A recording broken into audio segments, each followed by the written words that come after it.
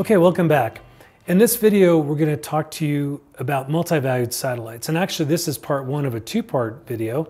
In this first video, we're going to talk about water and coffee. And to do that, we're going to head first over to the whiteboard. Okay, so now we have props. So as I mentioned to you just briefly a moment ago, the first thing we have is a glass of water. And I happen to be thirsty, so we'll hit that. All right, that's good. And I also have a cup of coffee. Now picture in your mind that you've got a camera in your hand, and it's still camera, bear with me, and you're going to take a picture of me now. Picture you took a picture of me, imagine you just did, and let's capture that information. So the information says that you've got a customer ID, let's say it's HH102, and my name is Hans, and I'm a male, and in my hand was, well, yeah, some water. That looks good. If I was using an ensemble method to do the same exact thing, I would say, well, there's HH102. My name is Hans, sex male, and I've got a water in my hand. Makes sense? Makes good sense. Now, what would happen if a little bit later, I said, okay, now I'm going to grab my coffee. And again, as it turns out, I am thirsty for coffee, so I'll get some of that too. Okay, that's good. Take a picture of me now, and what have I got? I've got coffee in my hand.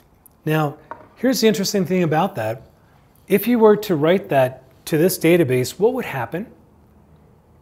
Well, we'd have to end date this record, right? We have to end date this record, and we create a new record. And in the new record, everything would be the same, except for we would say now, in your hand was a coffee. Same thing over here, we'd end date a record for the satellite, put in a new record, and say, well, he used to have water in his hand, but now he's got coffee in his hand. This all makes good sense because the satellite is working the way the satellite should work, and this entity works the way the entity should work. But oftentimes what ends up happening in multi-valued is we're looking at concurrently active values. Concurrently active values. Let me illustrate. Take a picture of me now. What's in hand? Well, I've got the water, it's still thirsty, and I've got the coffee. I actually have the water and the coffee at the exact same time. So they're concurrently active instances. I want you to know that at one time I had both. Let's go back to the picture here for a moment. How do I do that here? If I wanted to show for a single instance in time, I had water and coffee. How would I do that here? Well, I've only got in hand water. Here I've got in hand water.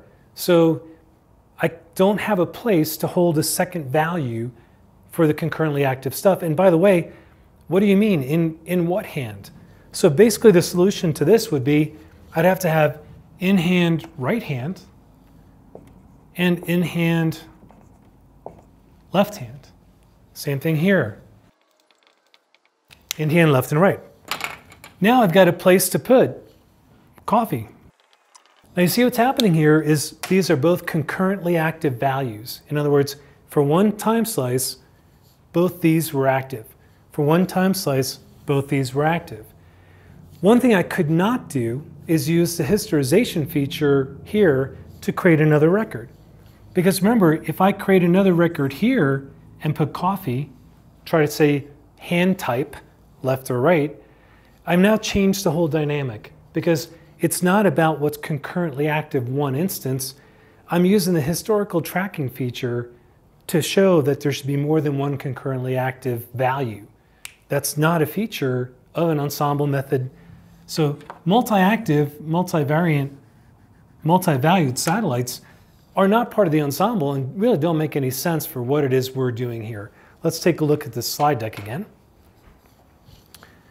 Okay, so again, you get the idea. It's either coffee or water, different time slices, or it's coffee and water at the same time. I need to have attribution for both in order to make that work.